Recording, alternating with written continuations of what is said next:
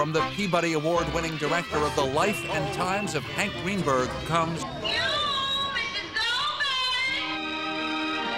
Goldberg! Hello. I don't know. Hello is such a little word for such a big feeling. I want to say hello to you with all the letters in the alphabet. That would be a hello. Anyway, hello.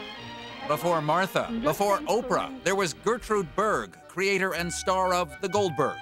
Gertrude Berg invented the sitcom and wrote it.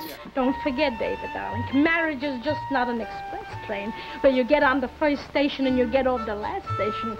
Don't forget, David, darling, there are local stops in between. Gertrude Berg is the most famous woman in America you never heard of. She was no shrinking violet.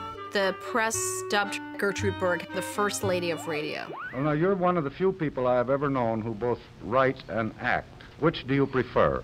Act. When you live with a character, as long as I've lived with Molly, it gets a little confusing. I'm really Molly more hours through the day than I am Gertrude Berg. When Molly started selling things, it was pioneering in every way. With a little boiling water and no coffee pots to wash. 1, 2, 3, you have a delicious cup of Sanko coffee. You remembered it, and you shopped. Gertrude Berg was the first Best Actress Emmy winner and a Tony Award winner. Everybody loved Molly Goldberg. It didn't matter if you were a Catholic nun or a Jewish person. Leave the matzah crumpets.